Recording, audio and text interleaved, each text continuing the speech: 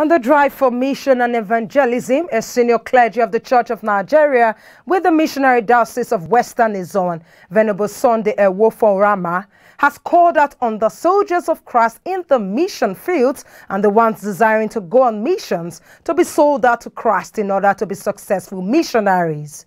While in a discussion with ACNNTV correspondent Trust Philip Uwakolam, Venerable Sunday said the testimony of Western Izon has been told to trust in God and that they have not regretted it. I will gladly say, seek first the kingdom of God and his righteousness, and everything will be added unto you. That is our experience in the Diocese of Western Izon. For anyone that wants to get involved in missionary work, you have to just make up your mind that your life belongs to Jesus. You care less about your life.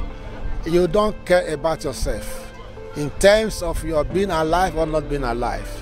We travel through the sea, we travel through the rivers, we travel through the creeks, we are exposed to all sorts of things.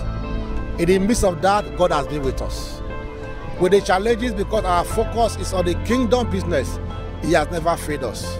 So what I would say to those who want to encourage people to be involved in mission, and as you get involved, seek first the kingdom of God and his righteousness, and every other thing shall be added unto you. That is the word of God.